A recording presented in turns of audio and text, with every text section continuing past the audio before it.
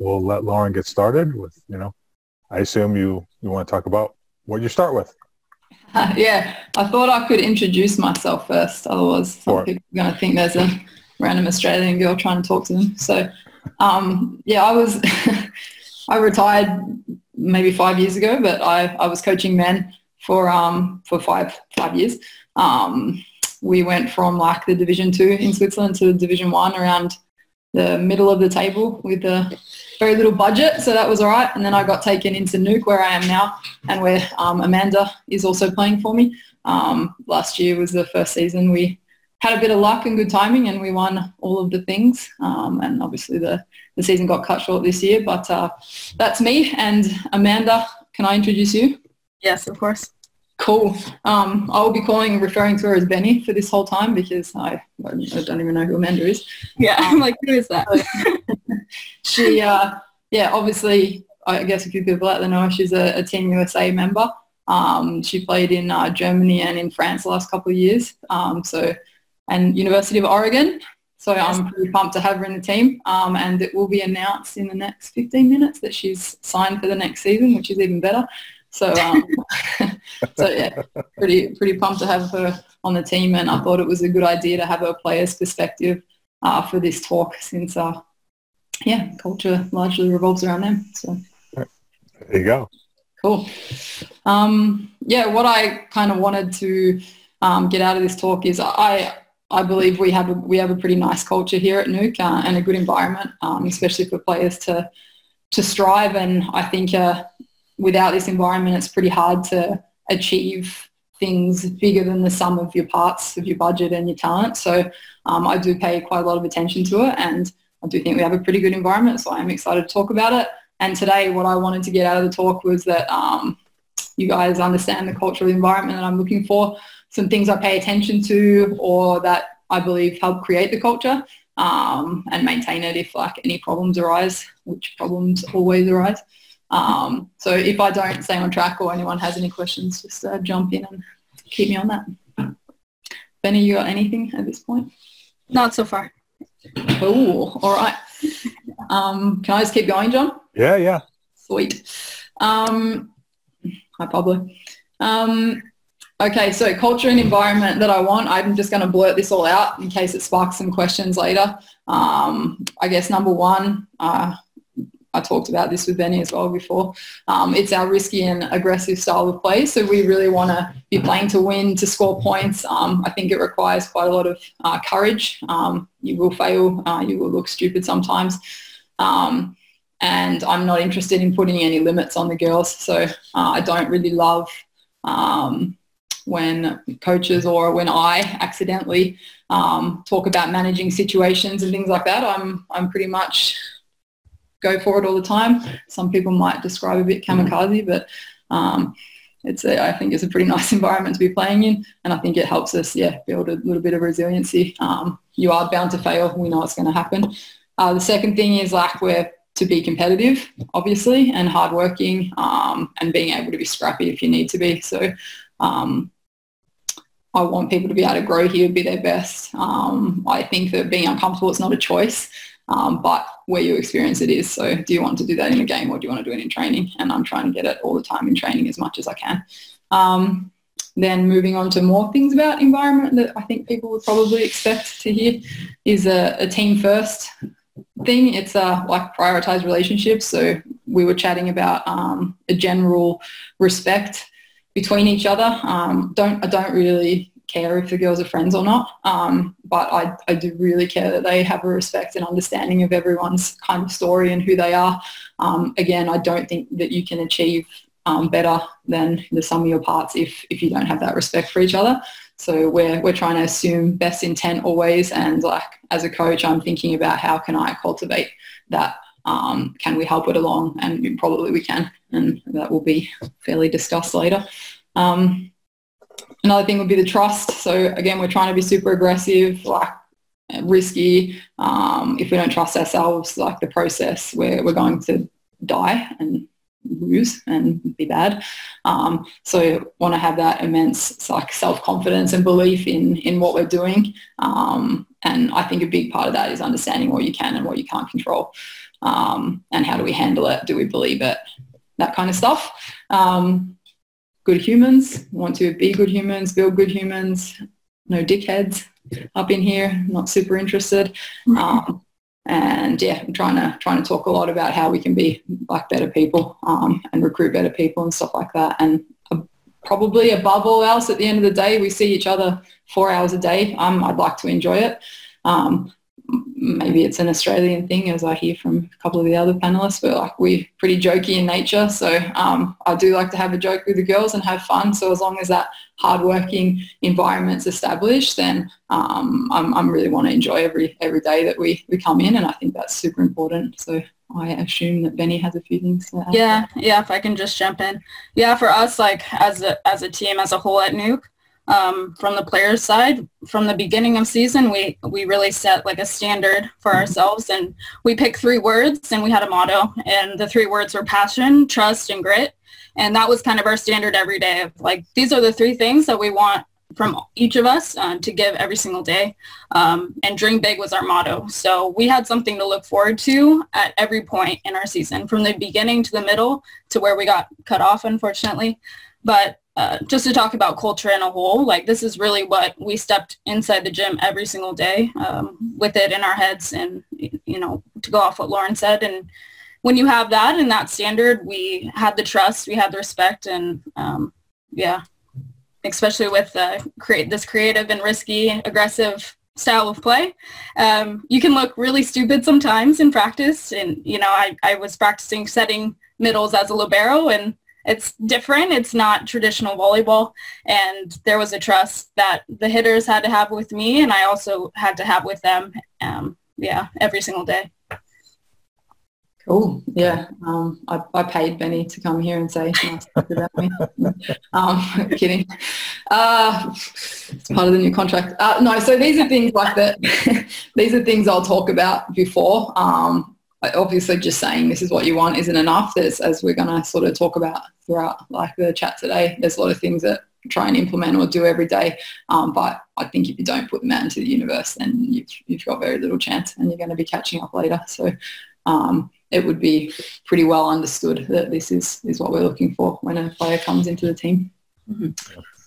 So, yeah. Am I good just to keep going, John? Yeah. Cool. All right. No questions just yet. Sure. I've got lots of things. All right. So I think the first thing when we talk about culture and environment,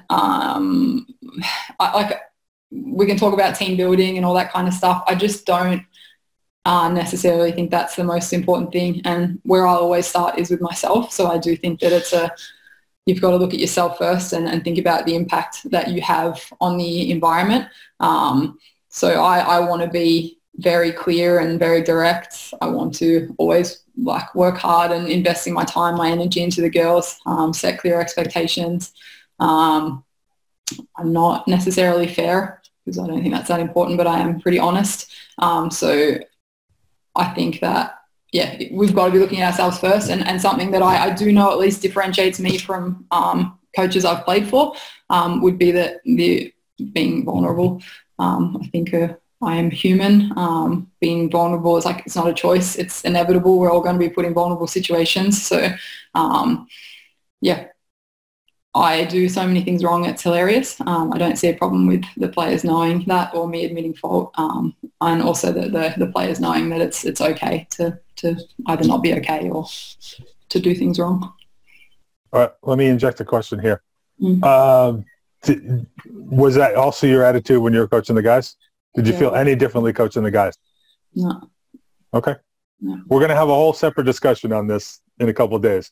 We are. I'm not going to go too far down that rabbit hole. No, I definitely had to get over it, but no, I just was being myself. So, right. Yeah. Good. Carry on. Yeah, so I think that sometimes we're looking for like the magic bullet on creating team environment and culture, but it just takes time and like a lot of shared experiences to create like trust and respect, and that's pretty much the big key. So my goal is, how do we speed it up? And the only way I really can control that at all is by me being the example. So being vulnerable, being authentic, and actually caring about people's developments. I think it creates an open environment and like a kind of a safer space, which is pretty important Benny, you got anything on these things? Yeah, I think it's just really important. And at this point in my career, I've played for a whole spectrum of coaches. And this trait of being vulnerable, I've seen in 2 cases from me where that line of a coach being vulnerable with their players and their team, it just builds that trust on a different level. And I'm sure you're going to further talk about it, but yeah, just for me as a player and coaches I've been with, like this has been a very important factor in success, at least for us here at NUC. Mm-hmm. Yep. Yeah. And so like, it's just everything I'm talking about, it's about things that I'm doing or acting right now at this point. But it's just so important. I just think it influences in the environment so much. So another big point that I try to do is front load everything. So full clarity. If you're coming to the team, you know what I expect, you know what your role is. It's not always like nice. I don't know that. I don't know why people keep coming here with the things I tell them that I would expect, or maybe they're not going to play at all, but they do. I guess it's the honesty. But so I try to front load just everything and really, really, really be honest, because I don't want players halfway through the season sitting here going, oh, well, I thought that I was told that I might have a chance to play if you work hard. Well, you probably won't. You won't have a chance to play. You're here because I'll help you develop and be better. Don't expect to touch the court. But it doesn't mean I don't care about you or I'm not going to help you develop. So that front loading really helps the players' expectations, which in the end, it's going to stop bad behaviour. I think it's just really important. Yeah, and if I can say one thing, I think also with this front loading, it helps with the player to work towards something. You know, they're not sitting there wondering, you know, in a haze, like, am I going to play? Am I ever going to play? Like, am I working for anything? When you know right away and you know this kind of path that you're on, then I think it can really help. Yeah, I guess it's on that. It's just, I can over communicate. So either I'm going to over communicate, talk to players, understand sort of where they're at, what they're feeling or things they're scared of or whatever, or I'm going to deal with really shitty behaviour later down the track. And I'd prefer to over communicate to start and set those expectations and just hear what players need to begin. Because I've found that when I'm better at that, then I have better behaving players. So no surprise. I guess another important thing when you're looking at yourself is like that, the players, they know a lot, like they're pretty smart. And I'm lucky enough to hire girls like Benny who really like have a lot of experience like doing things that I absolutely never would have done. So I have a strong vision of what I'm trying to do with the team, and no, nobody's really going to take me off that path, but I am up for discussions and opinions on sort of how we'll get to that. And yeah, like an example would be with Benny. We found out pretty quick that she's like very diligent in her scouting of the opponent herself. So we integrated it in with one of my other coaches runs the reception video. So Benny will come in with strategies and she'll be presenting to the team as libero those strategies, and like, I mean, they're always good because she knows what she's doing. So I try to seek opinions and give like players like a big big say when possible, without like obviously affecting my vision, because that's important. Mm-hmm. Yeah, this was a really big aspect for me, and I knew Lauren was like this from like the first time we spoke and we started talking about volleyball. I was super fortunate to play for another coach who liked their players to be very vocal, and I in college also ran our own reception, and so being able to do this and be creative and use what I see in scouting, and also along with our other staff member who was in charge of scouting reception, just talking about it and be like, hey, I see this, and I would run our reception meetings for the upcoming game, and really could use my knowledge as well as theirs to create these personalized scouting plans of what we were going to do. And I think this as a player is really cool. It's not a coach just telling you, hey, this is what I see and I didn't put that much time or something into it and that's what we're going to do. It's really hard work from their side and my side, and being able to be part of that process as a player was really cool, and to see that they had that trust in me was a really fun aspect to be a part of. Yep. And yeah, I keep coming back to it, but it sounds like this is just about coach-player relationship, but it really just creates an overall environment and a trust between everybody, and it's very important. So another thing of something I always... Before we move on, just a quick thing, because since you're kind of talking on the coach stuff. Mm-hmm. When you talk with the club management about, how you want to run things, how much of what you end up, kind of building into your culture comes from, what the club wants to do? Because clubs can have their own culture and their own vision of things. And how much is driven by, okay, this is my way of doing things. This is the way I want to do it. Whether that's kind of like your negotiation with them in the beginning or as the ongoing discussion. Yeah, I mean, in this particular case, like the big philosophy of NUC is that they want to play with as many local players as possible and win as much as possible. So beyond that, they don't care. And I had asked that I have like a big say in a lot of these things. So when they were hiring me, I'd said that there are a lot of things in the culture I want to change, and like listed a bunch of things. As long as I stick with these guidelines, play with the less foreigners possible, most Swiss players possible, and they're pretty happy and they're very, very supportive. So I know that I thrive better in an environment like that, where I am able to have an influence over this culture as well. So I'm pretty lucky to be in a club that has like handed that over to me. So. Well, I take it that was part of your decision to go there, as you knew. Okay, yeah. They're gonna let me do it. Yep. Yeah, for sure. I mean, it made it pretty attractive to leave the job with the boys, which was not an easy choice, but yeah, for sure. All right. Cool. Good.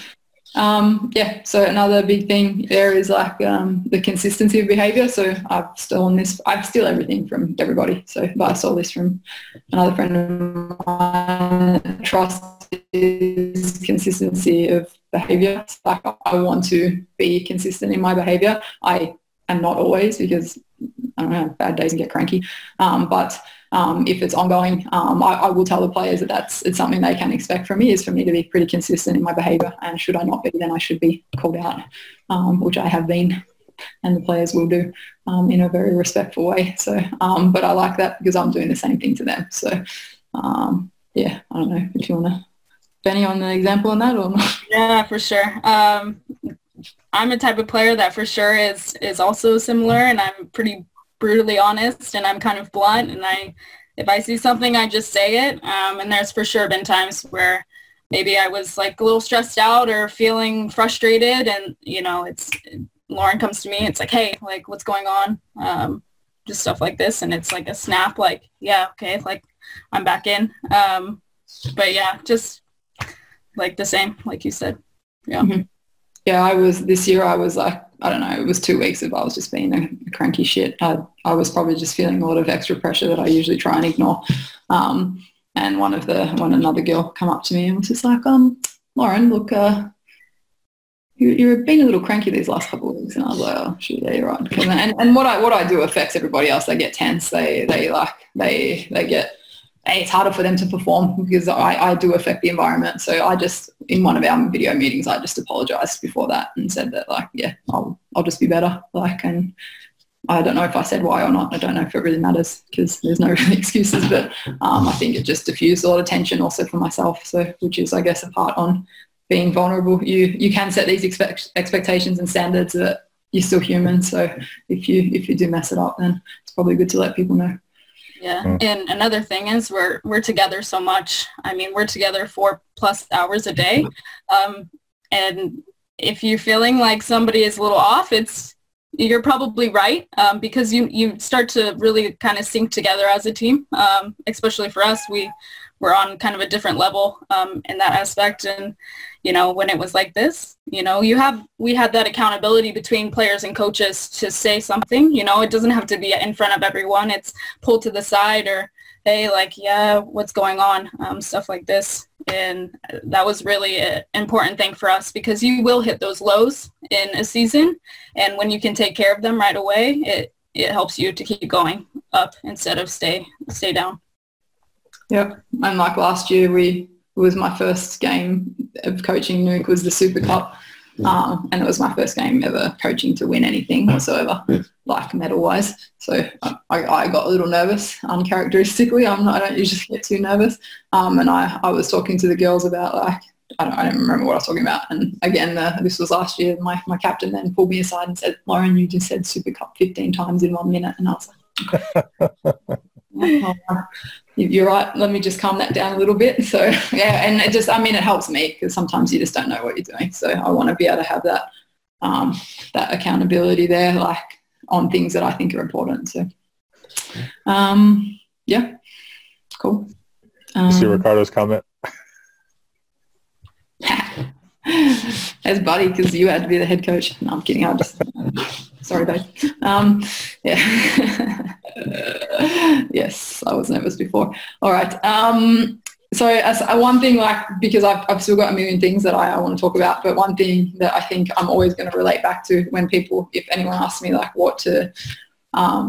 what do you do when this happens? Like, I always refer back to this. We have like individual meetings every week, and I know that would not be uncommon for programs to have individual meetings, but I would say this way is probably not that common. And yeah, I started doing them probably into my third season with the guys. I always put myself that I thought I was a pretty good communicator. And I was always like pretty open for people to speak to me. And then I had some feedback at the end of that season that, yes, but no for certain people, whether it be a language, whether it be they're just intimidated, wouldn't like also have to work on other things. That I was not as like accessible as I would want to be, and that I'm missing out on a lot of things if that's the case. So at the same time, I was listening to a business podcast. I don't know what podcast it is, have no idea, but they were saying about the way they structure some meetings that really helps buy-in from their team. So I do individual meetings weekly with the girls, and the format is it's a 10-minute block. They have 5 minutes where they can speak about whatever they want. And like, when I mean whatever they want, I mean whatever they want. Like, I do not care if they walk in and tell me girlfriend or boyfriend problems, or they have a straight up crack at me for something I've said to them or didn't play them, or just like they've got 5 minutes to blurt out whatever they want. And my goodness, do I have some stories. But my like goal, or what I told them before when we made these meetings, is that I will not like defend myself in those 5 minutes. I'm not going to like have any judgment, or I'm really just going to listen, take it in, and hear what you need me to hear. Then I will have 5 minutes after that if I have anything to say.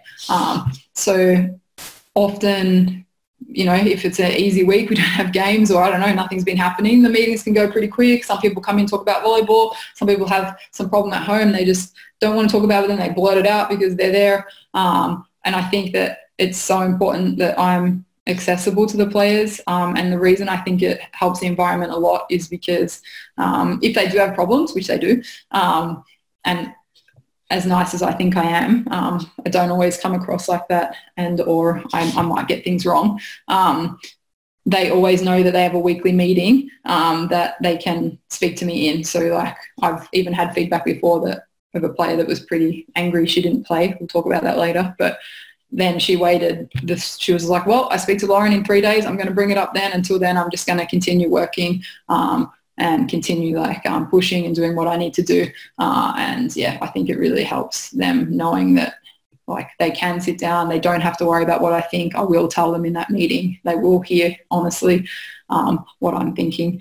So I think it's really valuable. I just know that if it was implemented poorly, it would be really invaluable, because all you'd be doing is, if you are getting defensive in those meetings, then you're just going to stop people coming in and giving feedback. So, and that's what it's for. And over time, it gets better. Like last year's meetings went way longer because it was my first year there, and I was building more the culture. This year, they got a lot easier because people knew me and knew what we expected and things like that. So, yeah.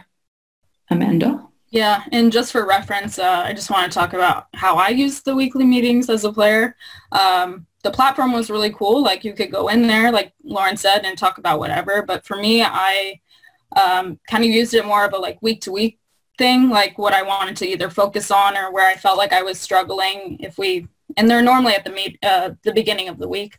So whether we had a game or we just practiced, I kind of reflected on that game or week of practice and kind of talked about where I felt strong and where I felt like I needed to work. And that's how I used the meeting, but it was really cool to just be like, hey, can you watch out for this week? I'm working on my arms, or just tracking, just kind of like a week check-in. And it was really different for me. I never had that up till now.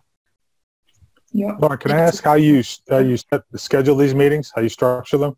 Because I know you must have a combination of people like Amanda, who's the full-time professional, so you've got her basically 24/7. Yeah. But you've got local players who maybe have jobs, school, et cetera, et cetera. Yes, I would be on the luckier side in Switzerland, where I have like most of my players are at all trainings and are pretty available. So, but the ones with we had a couple with school who maybe couldn't do it just before. I try to do them on Tuesday, because usually we come back Tuesday because we play on Sunday. And she might be arriving at 5:30 for a 6 o'clock training, so she would just be scheduled after. But as a general rule, I'm pretty available for all the girls were pretty available. And with the guys, it was really just like quick in before training, maybe before a morning training, after but actually that's a good point that you say that. It's the same time every week. We try it to be, unless, and right. In NUC it's a little harder because sometimes we have Wednesday games, sometimes we don't if we have European Cup, so we do have to be flexible. But with the guys, it was like absolutely Tuesday at 5:15, I'm talking to this guy like every week. So, and I think it's better that way. But, yeah. Okay. I guess we can insert this one here. Matthew has a question, wondering whether you've ever had a player say something to you that made you second guess some of the things that you do, and if so, how you handled that. Yeah, like all the time. Yeah, I mean, I really try to like take all feedback like seriously, because what if there's a different perspective I'm missing? So I maybe I'll come back to some examples later. It might jump in my head, but yeah, for sure. Like not necessarily questioning anything like philosophical or vision wise or things like that, but maybe some sort of things we've been doing in training, or like, maybe for example, we might not have focused on hitting much this week because we were trying to get our blocking better. And as we know, if we don't focus on something, usually we get worse at it. So, the player might come in and talk about the performance, and I'd be talking about, okay, in the game you struggled at this, and she would be like, I just didn't hit a lot this week. And I thought, you're right. So like, just general things like that. But yeah, I don't know if that's answering his question really, but we'll have a bit. You can clarify if you want to. But it sounds to me like for the most part, unless I'm misunderstanding, there's nothing that really alters or shakes your basic philosophy and the way you want to do things. It's more about certain application of things along the way. Correct. I just don't think I'd survive if I wasn't consistent on what we want it to look like as a general rule, whether it be environment or gameplay or all these kind of things. So I know where I'm going with that, but geez, I'm a pretty young coach. I know that there's different ways to do things. So I'm always trying to figure out a better way to get there. So, okay. Good. Okay. So they're the individual meetings, and I think that they really create less anxiety in the team, and people just aren't wondering what I'm thinking. I know when I played that was a pretty tough thing for me sometimes. So I don't want people thinking like that. Cool. So the next thing I want to talk about was which I think was a question that someone submitted in Slack as well, was maintaining the style of play and our aggression. I do really think that it's a big part of our culture. If anyone comes into the gym, you can see really quickly that we're trying to play, or we are playing, an aggressive style of volleyball, sometimes to many people's opinions a fault. So, but it's for me really important, and I again start by front loading everything. So it's not something that I walk in and then just like, okay, we're going to do this. Like we'll sit down and we'll talk that. Because we can talk about this with the girls and the boys, but that's a bit of a difference, is that this front loading is even more important. I like that we will not beat teams that are better than us if we're playing it safe. We're going to have to like score points to beat those teams better than us. Can we beat bad teams? Yes, we can. Not that important. At the end of the day, we need to be beating the good teams, so we want to be playing this style all the time. So I front load that we will want to be risky. We're going to lose some games because of it, and we did last year. I'll talk about that. Sometimes we're going to look really silly. We'll just have a little laugh. It's okay. Here we go. This is the mentality I want. It turned out last year it worked out pretty well. We were very clearly fourth in the season. We went to 5 with a lot of teams we shouldn't go to 5 with because of our insane amount of errors. But, we got better at being aggressive, and at exactly the right time with also some luck. We found ourselves in the final and winning it all. So, and there we weren't making any errors, surprisingly, just because we didn't talk about it at all. So, so I don't know if any of you have anything on this or... Yeah, just about playing aggressive. And front loading that. We as a team, like talking about playing aggressive, we know that we will make a lot of errors, or we'll hitting or attacking or serving out or whatever. But for us, like us knowing that and playing that way every single day, not only does it build trust and that we don't get mad about people making 5 or 6 hitting errors, and overall in the environment, it created less anxiety for players, young players especially, way less anxiety and pressure when it came to games, because we knew what we could do and we knew we were going for it. Just from a player standpoint. Yep. Yeah, there's two things that maybe you can touch on, and the player side of it maybe you'll get to a little bit later. Mm-hmm. And that's just in terms of, we know what player self-talk is like because we've all been there. As much as your teammates are are completely supportive of being aggressive and making mistakes, it's not a big deal. We're still beating ourselves up on the inside. So how do you help players, kind of through that? On the other side of it is, from a coaching perspective, what are you doing to make sure that you don't inadvertently contradict, the philosophy? Because it's really easy for coaches to preach, be aggressive, but then do something or say something that spins it completely the opposite direction and causes the team to start getting conservative or worrying about making stuff like that. I'll answer the coaching one first, I guess, because that's it. I just believe in it so deeply that I really would so very rarely contradict myself. Benny, would you agree with that one? Yeah, for sure. So, I truly, truly, truly believe that it is the best way to be. So I impose a no limit mentality. If I hear another coach or another player in the gym saying anything to do with kind of playing it safe, I'm just not interested. I don't want a plan B when you go to attack, okay, the ball's tight, you whacked it into the block. Don't care. I want to teach you how to get your feet there and maybe slam the ball down, play a bit more men's volleyball in that way, rather than talk about there's just I want to score that point. How are we going to do it? And I believe so deeply in it that I would rather, and we have lost games because of it, than say anything against it. Because if you get it right, my God, you are good. So if you can become a team that you're 5 meters off the net and you feel free to have a swing when there's no block up, you will score that point. And we ended up being a team that can do that a lot of times, and it's very frustrating to play against, I think. So I believe in it so much that we might be in a game many games. I mean, the last game, I think we played 4 sets. One of the sets was to maybe under 15, and we served 23 errors. And every time we served the error, the crowd was like, oh, and I was just like I was laughing, because it doesn't matter. We won the game so very clearly, serving 23 errors, because either we were acing them, either we were erroring them, or either they were so far off the net they couldn't do anything with the ball. I just don't care. So I really don't think that I contradict myself at all, because I believe in it more than I would imagine most people do.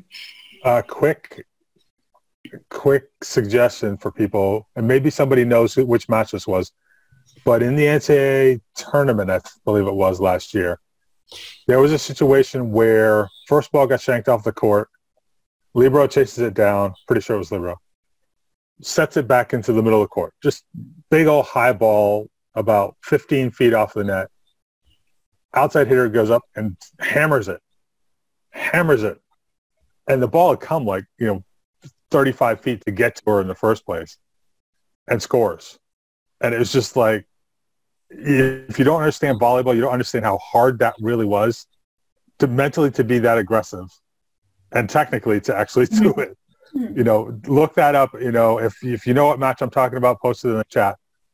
But that's just go for it attitude. Let's try to score the point when we have the opportunity. Yeah, that's totally what we're doing. And I have 2 examples on either end with the same player, Tia Scambray, if anyone knows her. She's learned how to be super aggressive. And one, it was, I don't know if it was cup final or not, but it was a really important time. And she went up with 4 meters off the net and just ripped it down the line, and the whole stadium just went quiet. So I was just like, oof, okay, why'd you try that? But then there was another time this year that she had no look. She turned, ran around, jumped, was looking the other side, and hit 25 meters out into the stands. And she just turned around to me, and I was like, okay. Honestly, Tia's so good at it now that she's going to hit 4 out of 5 of them in. And nobody on the team said anything to her or even had any reaction. They were just like, okay, well, she misjudged that one, but that's okay, So we probably laughed, honestly. We did. All together. I think maybe. So I think that we've developed a good mentality there, and so I just don't impose limits, and I just think it's human nature, especially. And it is a little bit more with the girls and the boys, that they will take the safer option if they think there's one. So I don't want to give them a safe option. There are no safe options. Score the point when you can. That's it. So, and I guess another part on maintaining. Oh, do you want to, what was the other question you want to answer? What do I mean to? Self-talk or something?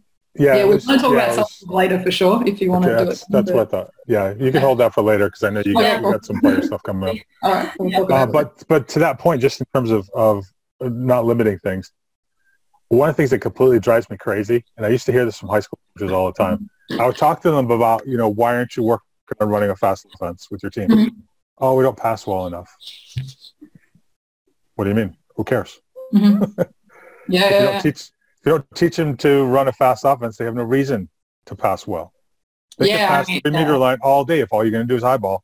Yeah, for sure. So don't put restraints, as you say. There's no need for it. And I'd rather it's hard enough dealing with the kids that are putting restraints on themselves. Yeah, don't put them. Don't add them by what you're doing.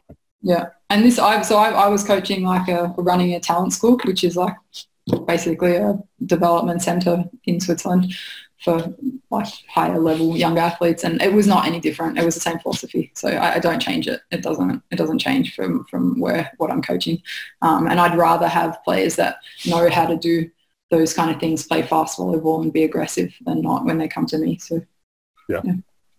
Okay. Cool. Another thing on maintaining the style of play is we always, everyone says it, everyone knows it, but I don't know that everyone does it that well still, is competitive practices. So I think every drill honestly has to be competitive. Almost everything we do is competitive. If it's not competitive, I try to have a really big learning focus, and a really big goal from it. And if I don't, it's terrible immediately. So, that's something that's super important. And I think we're fairly good at always competing in practice, and just, going after it. So Yeah. All right. Well, related to that, and this is a Mark related question, so you'll probably know where it's coming from. Okay. If you're competing all the time, how much are you doing that starters, non-starters, mixed? And if you have to do starters, non-starters, because you want to work at, for example, how do you adjust to make things competitive?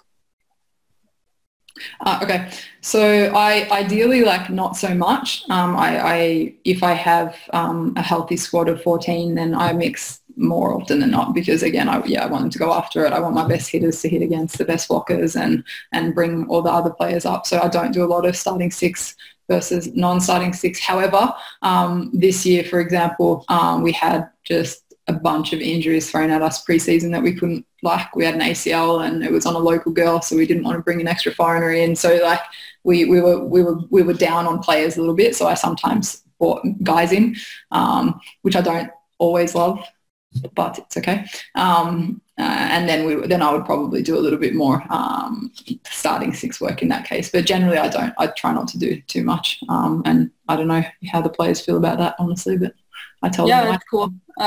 Yeah, we're mixed a lot more than we are kind of an A-side, B-side type of thing. Just to get even our best hitters, I get to go dig them on the other side and make them mad every day. So that was fun for me. But yeah, it's nice the way that we had it set up, and still it's competitive. Like it was better that way also. Yeah, or like if for example I wanted maybe the setter to really work with these particular hitters, which were our starting six hitters, then like what I would do is just put Benny on the other side, so she has to get out there and just ball out and dig them. And as much as I can, I don't really do a lot of A versus B. Yeah, and it didn't change, like whether we had this A side, B side thing or we were mixed, the competition level didn't alter in any type of way. It was still extremely competitive for us. Yeah, the amount of times the B team beat the A team when I actually did it, and it's just like that, you know. So we want it to be like that. So cool. All right. So I don't know if that's kind of all those things on the style of play and that culture around that. And yeah, moving into more things that I tend to watch out for on a daily basis. Like self-talk is going to be one of them. So I think it's just, especially when you're building a culture the first time, or you're building a team and building your environment, if you're not on top of these things, they will grow, and not in a good way. So anything that under the big blanket of it might infect somebody else's mindset, or a player can't focus on their job very well, anything that my answer would be, it's just not about you. That kind of behavior, I will just like bop it on the head pretty quickly, whether that be with someone who, like Benny, who is who's played under some, in some good programs. She's done a lot of like this learning about mindsets and self-talk and stuff. So all she needs is a little, hey, Benny, you okay? And she's like, oh, yeah, I'm all right. Or like, what's up? And then usually it ends there with her. And like, it's not that she's being bad. She just might be a little bit internal, and we just might need her not to be like that for that moment. It just is like a little bit like that. Or whether it's in an individual meeting, a far deeper conversation about what it means and how it's probably affecting your teammate. And even more importantly, how it's affecting your performance, because ultimately we are still here to develop ourselves as well. And you're not going to go very far if you've got like, in bad body language or poor self-talk and stuff like that. So anything like that, I'm fairly quick on it, especially for players that are new. So if I don't know you, then I will get to know you, and I will get to know you by asking you what's going on. I'm not walking up to you berating you for that behavior. Usually there's never really bad intentions behind things. So I'll have a quick conversation, but as I get to know a player more and know maybe their moods and things like that, then I'll be a little bit not lenient, but like I'll know how much it affects the team or not. And I'm sort of better able to gauge that. So then like this year, I honestly didn't have to do it too much. Last year, it would be a daily thing where I was like on top of it. Okay. Actually, I had a question come in from Liam for Amanda. Does Amanda have any examples of how the team self-regulates behavior? Yeah, I think it was every day. I mean, and it can also go back to this whole self-talk thing. Like me personally, I've had conversations with teammate about self-talk, and I know she was getting really hard on herself, and in a morning practice I pulled her aside. We were kind of passing together. We went to go watch the replay video, and I just said, hey, like, the stuff you're saying to yourself, like, it's not helpful at all. Like, let's talk better ourselves, like, just to be more aware of it, you know, and just having that conversation of like, hey, what you're putting out there, it can really affect other people. So the same way that Lauren is, you know, bopping it on the head, I think player to player for us, we did the same thing. We noticed right away if somebody was down, and whether they're, you know, doing whatever, and got really on it really fast. I saw this on, I wouldn't say every single day, but we're doing that consistently throughout the season. Well, I think the respect thing you brought up, Lauren, at the beginning, plays a huge part in that. Because if all the players know that they respect each other, you can be critical in a respectful fashion. For sure. Now, if you're being snarky and all that, and it comes off that way, that's, you know, obviously that's not going to create any positive vibes. Yeah, it's just like, it's building it, you know, like last year at the start, like the team wasn't self-regulating that. They didn't know really what that meant. They didn't know what was important. It hasn't always been this good. But now it is, because like I try to make a really big point about how important it is, you know, and then players understand that. They're smart. I get players in like Benny who already know that, who can help me with that. And then ultimately, like Liam sort of said, the team does self-regulate. I don't have to do anything. What a wonderful world. But like, it doesn't start like that, you know, so you've got to be pretty active on it to begin. So yeah. And one more thing for us, like, it wasn't just one voice, you know. A lot of teams, you have a captain and they're the person who's always, you're hearing that voice over and over again. They're kind of that person that regulates the behavior and calls it out. But for us, it was countless times where top to bottom, somebody's saying something like, hey, like, let's pick it up. Like, this is not good right now. Our touches are really sloppy. Like, let's you know, refresh and start over. That was happening from everyone on different days. So we didn't just have that one person doing it. We had everyone doing it. So it just this full-on accountability all the way around. Yeah, right. And it's really important to know that it hasn't always been like this. This is something that's been developed, and now it is, and that's fantastic. And as much as I can keeping players, which we have a nice environment and we can compete, so they want to be here, then that will continue to grow. So it took a lot of work to start. Like, nobody would be talking at the beginning of last season, but you know, here we are now, and like, nobody even really needs to be talked to anymore. So it's good, but it's not just like a magic environment that I've found myself in. So yeah, well, that it brings up two questions for me. First is, how long did it take that first year for you to get them to the point where they could self-regulate, or at least where they had a pretty strong indication of what the expectation was and what you were trying to accomplish? Probably like 35 seconds before the finals, it felt like. So if I'm being honest, it was pretty close. Like, yeah, I mean, the whole environment that I'm trying to build, like it was there, and it was coming, but like, it was so up and down because we were all new. I didn't know anybody. I hadn't coached women before, honestly, not head coached anyway. Like, and yeah, it was just all kind of new for me. So, and for the girls, and a lot of them, I don't think, well, I certainly haven't been coached by any coaches in Europe. Sorry if any of you are watching that really care about this. So it's not something that I can imagine the girls had heard that much before, which is also later when I talk about recruiting, why I tend to take more Americans than not. So we'll talk about that a bit later. Yeah. All right. Yeah.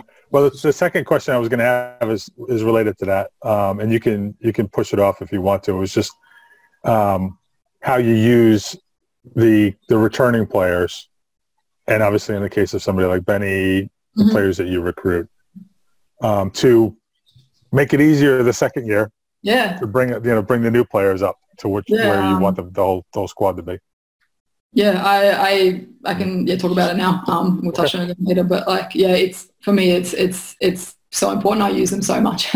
So if I have a returning player and they've sort of understood what we're looking for, sometimes it's not always my voice that's the best. As much as I'd like to think it would be, it's just not. So I know that those girls are able, certain players are able to have conversations with other players that or just like Benny said, like touch on things when they go to watch video or stuff like that. So I actually use them a lot. One example this year would be with Benny that we were, honestly, we were dragging us a little bit for a week and just wasn't great. And I was like just trying to pump us up and get things moving and be motivated. And, it's a long season. And I just, I pulled Benny in and I just asked her opinion. First, she sort of said something that was similar to what I was thinking. And then she was new this season, hadn't really said too much, but has a lot of respect from the girls because of the way she acts. And I just asked her to just maybe say something quickly to the team. And she did. Don't know what it was because I wasn't there and it was literally maybe 30 seconds, but just stuff like that I'll definitely do if I think it's necessary. And it's nice to have the trust that I know what the players are having my back there. Mm-hmm. Okay.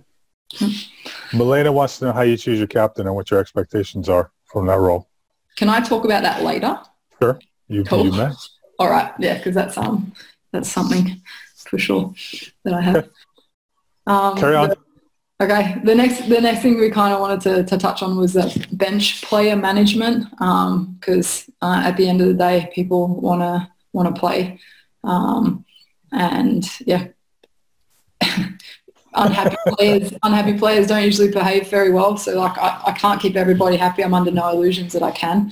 But I definitely can have a pretty big influence. So for me, like as a general rule, like being a team that's quite good in the league, I do have chances to play my bench sometimes. So I will do that when I can, just because the girls play so much. There's so many games. The league goes for freaking 8 months that if I can get some other girls' games, then I will. So there's that, and that's one point, which I think is important. I want to keep players motivated. But the big point for me is that it's really setting the expectations and then how to manage it. So as I said before, I front load everything. So if I have a player that I'm recruiting that I don't think will play, then I will tell them, you're not coming here to play this season. No matter how hard you work, it's not what you should be expecting. It won't happen. Can we continue the conversation? Yes, great.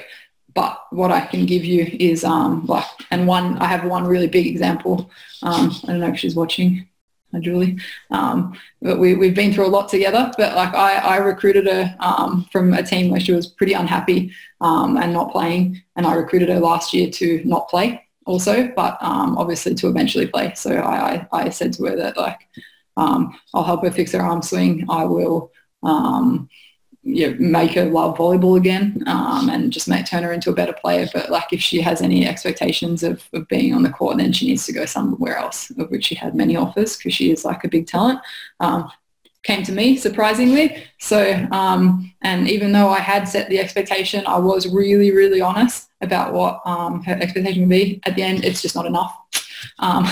Because it's not for everybody. So it takes like constant communication. And I reached out to her and like asked her, just for the purpose of this talk, like, okay, we didn't lose trust. You trusted me. You're still here. Now she's a starter for me. What did I do? Like, how'd that work? Like, why did you keep trusting me? And it was a mix of, I did stick by my word. So I was really continually to help her with her arm swing, fix it, like develop her, turn her into a better player. Constant communication, so she could come into the meetings even if she was like a bit upset for 2 days. She knew that she would have a meeting with me. She would come in, she could talk about it, and often just talking about it helps it a lot more.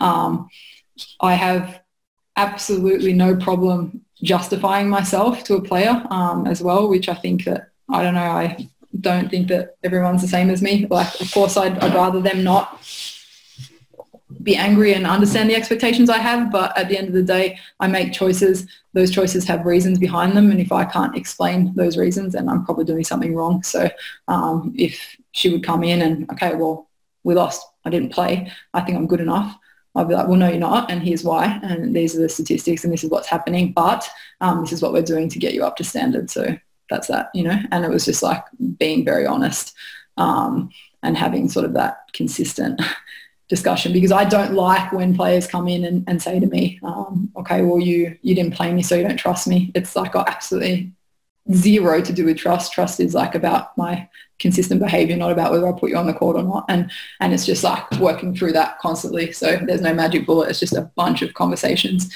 And eventually, like for some people, it goes faster than others. But yeah, with her, and I have permission to not thrown under the bus here.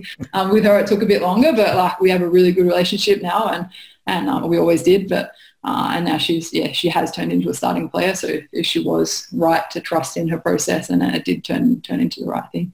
Benny, do you have anything on that? Yeah, I guess I just have something to say on this idea, just like checking in on bench players as a starter.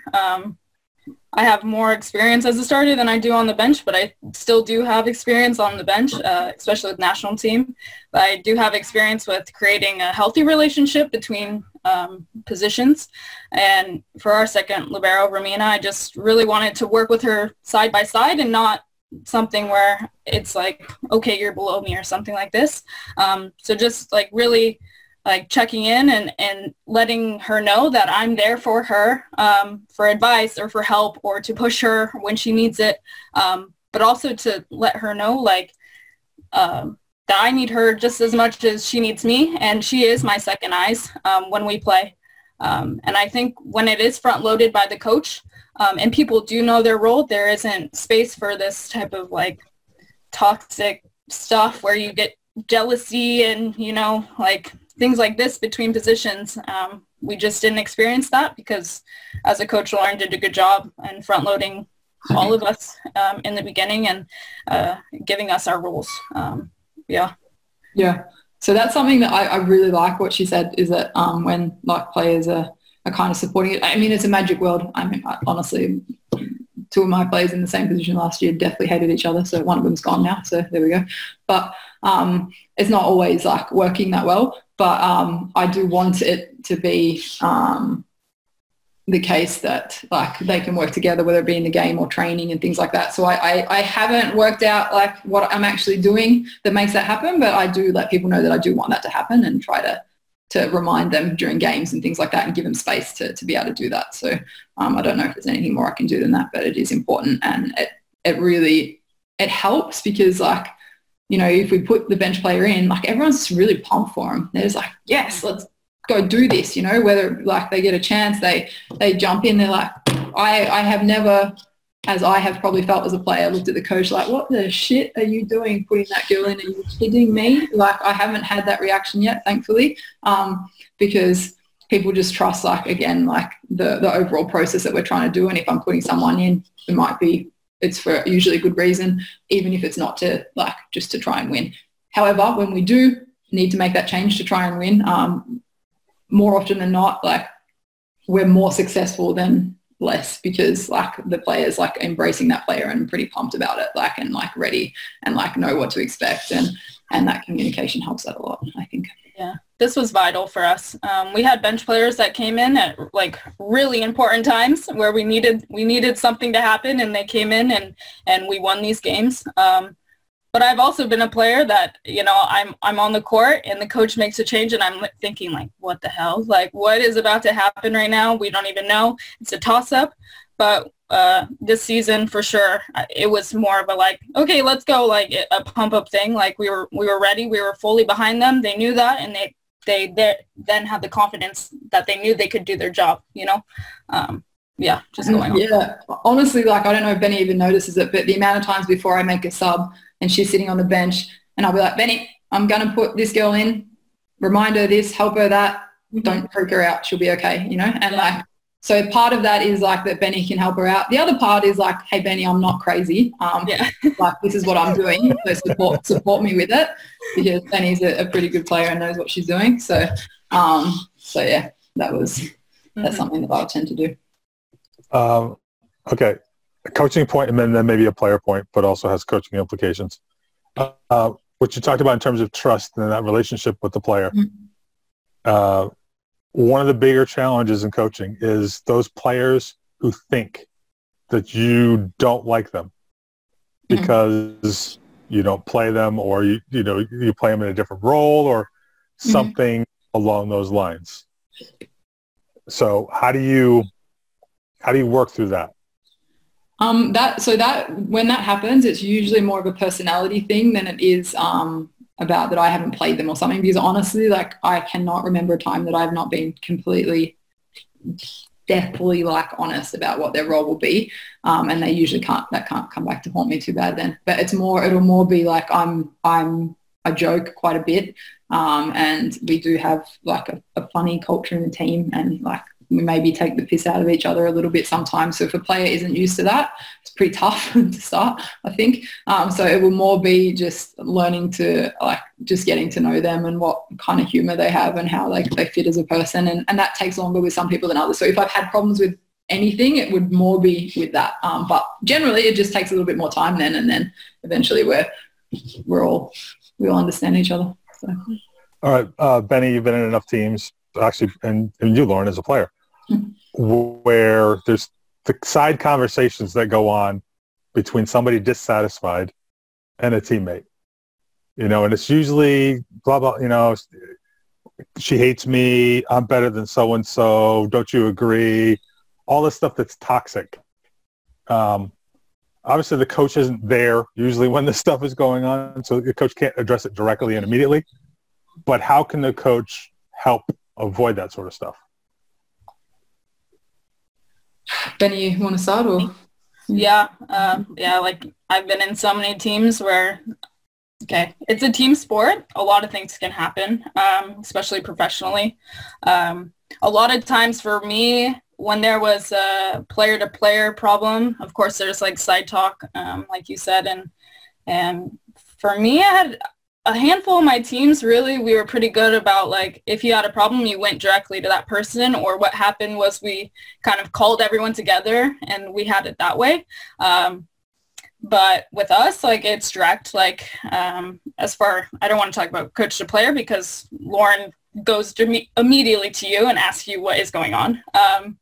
But player to player, I can just think of a funny story between two of our players, like Julie and Kyra in their first season. And Julie just went up to Kyra, was like, do you have a problem with me? And if you met Kyra, she just is chill and she's there. And, you know, like she has this look like she just has kind of a resting face.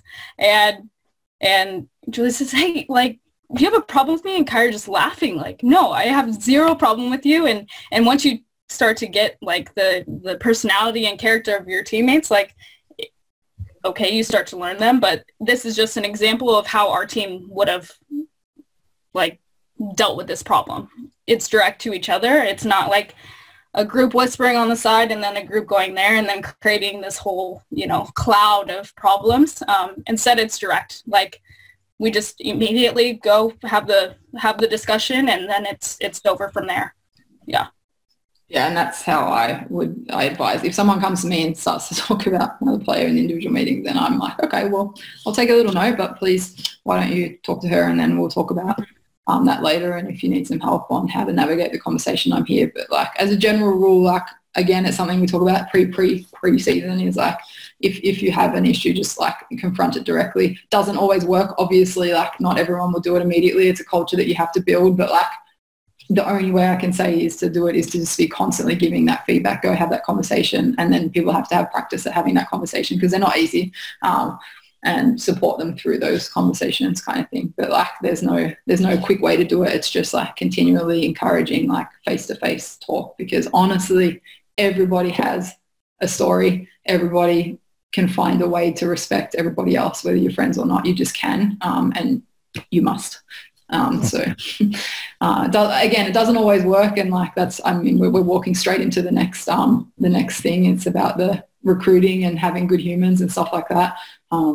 It's so important for me to get players in that. It's, I would say, a little easier when I can take foreign players, or foreigner positions, because I have a very wide range of people to pick from. It's a little harder, like with the locals in Switzerland, there's not a lot of Swiss players. So the conversations I have with them before they come to the team are just long, ask lots of questions, try to get their mentality and try to understand if they are already exactly kind of where I want them to be. Again, nobody really does that kind of mindset work here, so it's very uncommon. Or like, do I feel like they're going to be open to it? Yeah, and in terms of like, I mean, Benny, I think is a really good example, because she like, if I just look at like on like, I get a video of Benny from an agent and I go, oh wow, this little bro's like pretty good. Like, I'd really like to have her. She's played Team USA for numerous years. She's played in 2 leagues that are like typically known to be stronger than ours. Like there would be a risk in my mind that she comes in with a chin up a little bit and thinking she's a little bit better than here. Why am I in Switzerland and might not, you know, create a great atmosphere? So like, I want the best players possible, of course. So my first thing was with her to have a conversation. Pretty quickly when I had the conversation, I realised that we would be the best place for her in this moment. And I could also help her with a lot of things, as well as her helping me with, or helping the team, you know. And then, of course, as best I can, people that I trust, just talking to them, and like people that know what I want in a team. Like, will she be an asset? At minimum, will she be a nothing? And is she going to be hard work for me? Because I just don't need to bring people in that are hard work when I have a choice of a lot of people. So for foreigner positions, I'm really specific, and I don't usually get it wrong about getting good humans in. But yeah, they happen, they exist, and so sometimes you need to have the courage to change the team, and that usually has the biggest impact. Which I've had to do a few times, whether it be maybe kick someone off the team or like, yeah, just moving on quietly the next season. But there is a big space in between that.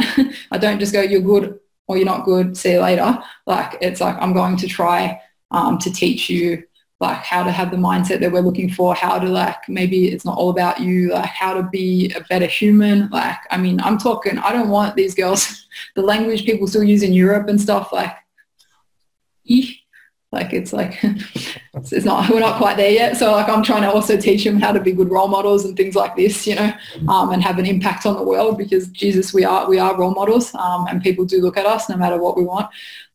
So like, there is a huge space in between me hiring somebody and me giving up. Like, and even when I give up, honestly, I still view it as like a bit of a failure of mine, because I would like to be able to think that I would have the capacity to teach people everything, but sometimes you can't, and not everyone's going to like you, and that is just the way it is. So that like, just don't be a dickhead thing, it's just like a really big thing for us. Like, so yeah, and I think we do a pretty good job of teaching people. And like, so as I said, when I said before, I tend to take more Americans. I do it for numerous reasons. One is that I find that like, I have girls like, we're 3 for next year, you guys have all been at pretty good programs at like UW and Oregon and Washington State. So like, I know that they've done a bit of work there.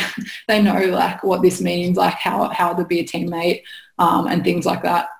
And if I don't have to, you know, be fighting with them on how to learn and how to be better in that way, then not that I'm employing them as my coaches or anything, but, you know, it's just a really nice influence on the team when I'm still trying to like help a lot of girls to come into that mindset. So that would be. In that regard, obviously if you get players from, you know, very high level college or, you know, teams or whatever, they will have been taught a certain way for some period of time. Did you ever run into, you know, conflicts of technique or tactic or anything like that you need to work through? And if so, how? Yeah, again, that's more the local players. I am pretty consistent in, like, it's, again, no offense to Benny or anything, but there are a bunch of players like there's a million people you can hire, right? So I'm pretty consistent in finding the right human, the people that really can probably fit straight into my system and my style of play, and technically would be more towards what I would teach as a base, which is like still not super strict, but yeah, like people that I think that like my local teammates, local like players can kind of look up to. So in that regard, I hire people that will fit in pretty quickly. I think that if I can get a player that's just maybe not quite as good as somebody else, but covers all those things, and I'm going to have so much more benefit. So it's something I really look for. So any foreigners that I've taken have played a similar system or at least style of volleyball. And then usually I just have to make them a little bit more aggressive. So you're basically trying to weed out the players who are going to come in and go, my last team didn't do it this way. Yeah. Or can I have a high ball? No, you can't. So yeah. So like stuff like that. And then of course with the locals, it's really just, it's starting from scratch, honestly. Like it's just a different philosophy of volleyball here. So no matter what age, I don't really care. And I don't like think that a 25-year-old Swiss player who's new to me versus a 15-year-old Swiss player needs to be taught any differently. I probably need to restart with just a few things, not necessarily technically, but like just like this way we're going to play, you know. So yeah. Okay. I wanted to talk about the things we do, which I think probably by the title of the talk, people would be more interested in, the team building and culture stuff. But I just don't do a lot of it because I just don't think it's that important, or it's not as important as just the constant daily behaviour. So the captain's thing would be one of them. I don't know that it really made a huge impact, but we made a change from last year to this year. Last year we had 3 captains. They were voted on. It was a captain group. They were voted on by like 7 different, God, I'm having a blank, qualities. And then we came up with a captain group. Honestly, it was pretty useless. It like didn't work very well.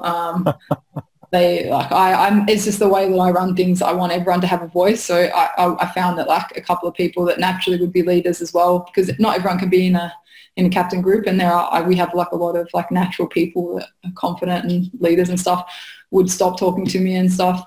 It just didn't go very well. So this year we have to have a captain. You must have someone with the bar. So I said that the captain's role is to talk to the referee and perhaps probably do more media stuff. And that was the same captain from last year. She's great. And actually probably exactly what you would want from a captain. Theoretically, but like I told her that we're not stripping away any duties, but she's so good mentally that she was like, no, I think that's a way better idea. I want everyone to have the same say. And like this was just, it didn't work. So we effectively had no captains this year, even though we do have to have one because someone has to have the bar, just like for the rules of volleyball. So. Right. Yeah. I think that's something that American observers, I guess, probably don't really understand as well. Because in the U.S., the captain, you know, in some programs it can be a big deal, but officially it's not a big deal. Okay, maybe you go for the coin flip, maybe the person, and you can designate the captain from set to set or you know, on the fly as to who can go talk to the ref. But there's no, you know, it's not like there's external official sort of stuff. Whereas you go to Europe, you go international, the captain actually has designated responsibilities. So it is good to clarify between that sort of person in that role and more general leadership. Yeah. So we scrapped that, and I think that, I mean, it was helpful. Again, I don't know that this had a really big impact, but I liked it. Obviously, the individual meetings we do, they're a really big impact. Team building wise, a couple of things that we did this year, which I stole also from either players in good programs before or things like that. We did a self-awareness survey where, the players had some questions they would have to answer and then sit in pairs. And the main goal from that is that like people are sitting in pairs and talking to each other about something. So, Benny, do you want to give an example on that? Yeah, this was good. This activity we had, I mean, the biggest thing out of it was just to sit and start conversation. That's the big thing, is conversation. And that's a big thing for us, is communication. So it was cool for me. I obviously was a newcomer this season. And I just got to kind of sit down with girls that I hadn't really had so much conversation with. For instance, like our one middle, Tina, I sat with her first. And she's a quiet girl, but we got to sit and talk, and I got to just hear how she is mentally on the court, and what she sees and what she values in her play and herself as an athlete. And that was really cool. And that was just kind of the big thing. It's super small, and like Lauren said, it's not as effective as day-to-day work that we do in the gym, but just these small conversation starters where I get to know a little bit about her and what I can do to help her if she's struggling on the court. Yeah. Yep. Yeah. I like, honestly, I was a pain in the ass when I was a player. So I thought this stuff was all fluff. I didn't like it. So just in case there's people like me, I do front load it and say that I know it's a little bit fluffy, but like, this is why we want to do it. This is why we sit down and have a conversation. And honestly, the girls are great. Like, maybe I was just a terrible human, but like they like it and they do pretty well with it. One other thing we did this year, which like worked pretty well, but I think worked well for a few different reasons. One was because we'd already been together a year, so there was a trust in the team. And again, it's not a magic bullet, but it was something pretty interesting that we did. Was like a shared like personal experience where I stole this off someone else as well, but like the instruction was to come in and we'll sit in a group and you should talk about something that what were my instructions exactly, Benny? It was just to share a challenge or a traumatic time you had in your life, and just to explain, and just to explain about how you overcame that or how you still are overcoming that. So that was more of like an experiment that actually worked really well, like something I wanted to try. But I think because we all had a pretty good trust between each other, it worked pretty well. I started off and I said something that would be quite personal to me that nobody would know about me, that I would struggle with on a daily basis. So that was like, I think probably a reasonable start again, and trying to me show that I am vulnerable. So and then it went pretty well. Like I was like pretty shocked at how deep the girls went. And again, that's not like, whoa, we're all bonded because we had one thing where we all told each other our deepest, darkest secrets. But like the idea is that it created conversations later. For me personally, I had a couple girls that were struggling with the same thing that I would never have known they were, and they wanted to talk to me about it. And I think that was just valuable in that way. And I don't know because I'm not in the playing group, and nor do I want to know what they talk about, but I would assume they had conversations after that about that. So.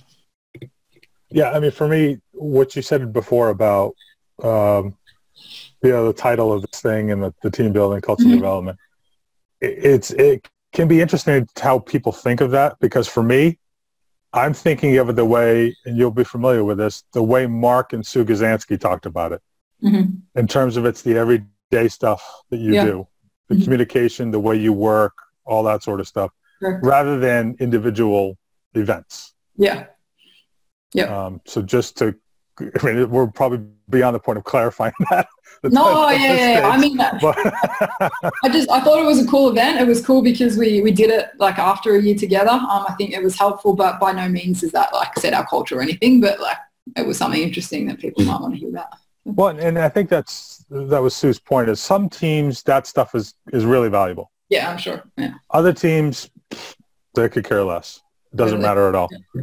And you know, you obviously as a coach have to kind of figure out which team you've got to make that decision, and not just say, hey, we want to go do a ropes course because that's team building. Well, that might not work for your group, or maybe it will work brilliantly. Just can't say one thing fits all. Yeah. But yeah, and for me, I've been through all of that stuff. I also was a player that kind of thought it was a little bit like fluff. A lot of it has been fluff to me. But like Navy SEAL training, I hated. I don't know why we had to, go through 4 miles through sand with 50-pound sandbags. No, like I was not about that. But I had a situation where we had our activity, and one of the girls also had a side conversation with me that she had also been in a similar situation I was, and that kind of just built a little bit of trust there. So it's not a magic bullet. Like, you can do all the activities you want. It still doesn't mean you're going to win every game or win a championship, but it can help. And I think, it's trial and error and seeing what will work and what won't work. Yeah, and my biggest advice is just front load it. If you just walk in and say, okay, we're going to try this, might be terrible. Yeah. But let's have a crack. Generally, if you've got trust from the girls, they're just going, cool, we're going to have a crack. And they're like, geez, Lauren, that was terrible. I'm like, oof, I know. Yeah, but that's okay. You know, we move on. Away and then you try something else. Like, yeah. So like, I tend to like front load everything and like just approach it. And I ask them like, what do you think about this? Like, and I think that in the end, then people aren't grumpy. They have to do something, and they see why maybe I want to do it, and or they can just tell me that's a freaking terrible idea, Lauren. I'll be like, oh, you're probably right. So like I do talk to the team like why we want to do it, and I don't just like have things just to have them, you know. Yeah, and the other thing. And if it is crap, and you guys joke about it afterwards, then it's something you can joke about forever. Yeah, exactly. And it just becomes one of those things that kind of connects you inadvertently. Right. So like, I think, we've done a pretty good job here creating like an environment. By no means is everything like happy lala in this team. Like we're here to win. We're here to win gold medals. Our goals are win 4 gold medals because we play in 4 different competitions. One of them is so unattainable it's ridiculous, but like it's still our goal, you know. And we have really high performance standards. But if you can't go in there and have fun every day, like it's just terrible. So once we've set that work ethic, like we have a pretty nice time. Like this year, I don't even know if I should tell people this story because like it makes me look like I have no coaching credibility whatsoever, but I will. So this year it was we played a game. We were in Lugano, which is down south. It's the only place you have to travel to in Switzerland. We played a 5-set match. We are a team that should win these games probably, but they played out of their damn skin. Like, so we went to 5 sets. Came back from 13-10 down and won the game. And that was the second game of our quarterfinal. The next day we had the semi-final of the cup there as well. Obviously we just got away with not having to come back the next week to Lugano in the best of 5 series. So we're pretty happy about that. Now we have the semi-final of the cup, which is it's so important because to be in the cup final, it's huge in Switzerland, you know. And I walked in and I always go at like 5 past or 55 minutes before the match starts. I always go in the locker room. I open the door and there's the national anthem of Australia playing, and all the girls, because they're idiot American, sorry girls, they're all standing there with their hand on their heart and like the Australian national anthem's playing. And then I'm like, oh my God. And then they start going, Australia, which is not how you sing the Australian national anthem. Nobody knew the words. And I was just like, as soon as I walked in, I was like, all right, okay, well, I wish if another coach saw this, they'd be like, geez, Lauren, you've lost it. You've lost your team. But actually it's the opposite. Like they're so loose and relaxed. And like, I know that they're going to go out after that and just like absolutely destroy. And they did. So like, it was just stuff like that happens when you end up having this environment. And it's just not that we are working so hard every day and the standards are so high. But if you can't walk in and someone sing the national anthem, even though they don't know how, then... So that was pretty funny. I don't know why they chose to do that in that moment. Might have been to relax. Send you the video, John. Standing. It'll go viral, I'm sure. Yeah. I think I don't know if I have anything else, Benny. Do you? No, I think you hit it on the nail. All right. Just for those, we did get a post of that video. Turns out it's Texas A&M. Oh, cool. Not the singing video. No. Yeah, nobody has that.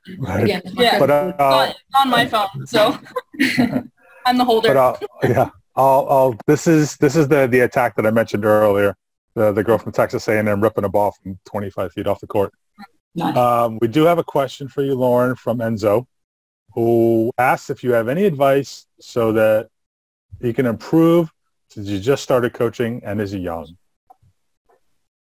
Just like advice in general? General advice for a young coach. Oof. Go hang out with some other coaches, and I believe Enzo is pretty close to somewhere around me, so he's very welcome to my practices and to come and chat to me. So the more people you can chat to and listen to, the more you can sort of like either validate ideas you have or just completely scrap them and just sort of start to get a direction. I think like I've talked about this with Benny. None of us invent volleyball, so it's already been invented. So all we're doing is trying to coach it a little bit better. So like I'm speak to as many people as you can, and like try and visit practices and stuff like that. I get a bunch of ideas even if I go into practices and I'm like, oh, that is terrible. Like still, I'm learning what not to do. You know. So sorry, no, but really, like there's a lot of things as a player that I remember going, okay, well, this is what players didn't like or stuff like that, you know. So like just to be around the volleyball and more coaches. So yeah. And on that as well, like anyone who wants to chat me and contact me really can do that by any social media possible. I'm under my normal name everywhere. So yeah. I'd love so people know, just to back this up, Lauren and I met just about 3 years ago in Poland when Mark was doing his first Aussie camp. And basically she was there for a week just taking notes. I mean, literally, you were just taking notes the whole time. Yes, that was my job, and I was doing it. Yes. Yeah, no, for sure. Yeah, I mean, it's just like the best way. Like, and I still have a lot of things I learned from that week that I take into my daily practice. So.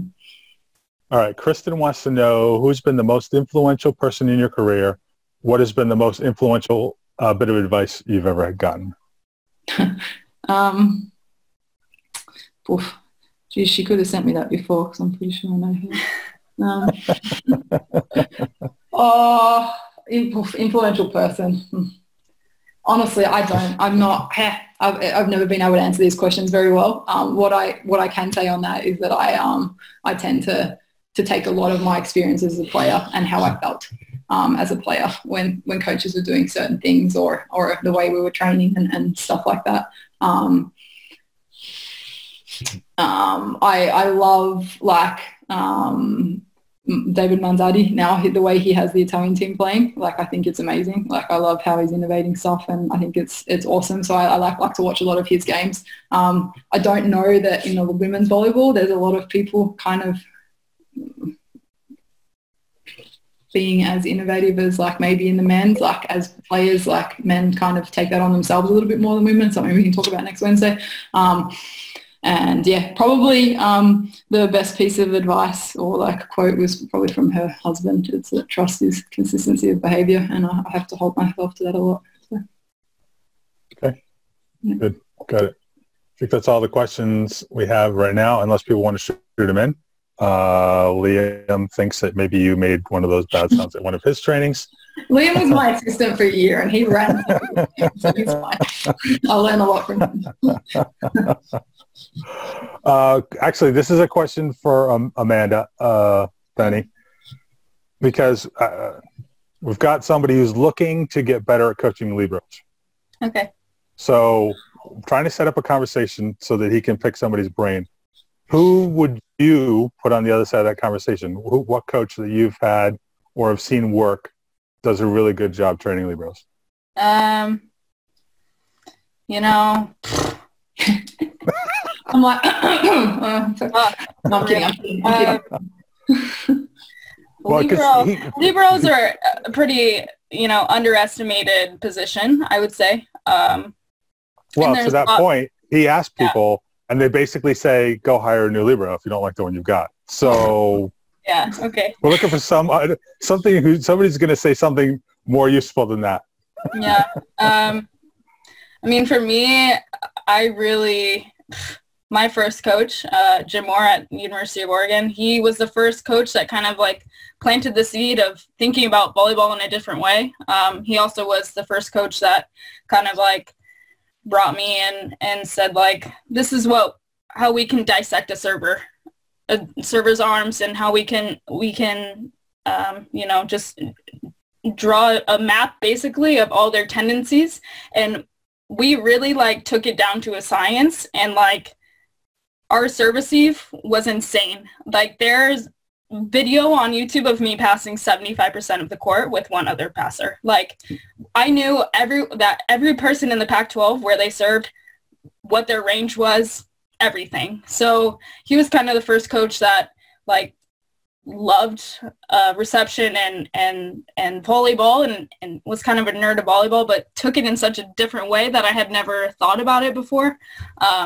So he was my first like coach like that. And Lauren is also like that. Like we really are like beating different stuff off of each other all the time about like what we can do different, and this idea of that there's not just one way to do something. And I've had a handful of coaches that there is one way, the right way, their road or the high road. But with liberos, like I just really respect coaches that understand and respect the position, and give that player a voice to be in charge of the back row, kind of the quarterback of the back row. So yeah. Okay. Yeah, And that you can answer that. Yeah, that's really important because she just said something that like, I mean, I wouldn't have had the skill to do yet, you know, so I've got to play her in. If I hadn't listened to her and known that she had this skill and she's learned it somewhere else, I wouldn't have been able to capitalize and have like that extra thing in my scouting or learn about how to do it myself better, or that she could sit there and teach my second libero how to do that. So like, I just like listen to your players. They're pretty smart. Yeah. Yeah.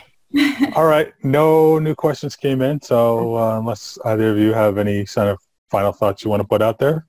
Nope. Just thanks for doing these. I've been watching all of them and it's a lot of fun. Yeah. Thanks for having me. This was awesome. And thanks, Lauren, again. All right. Great. Thanks for having me. Thanks for everybody who's come out, and thanks for the questions. Yes. We'll see you next time. Okay. Bye. Bye.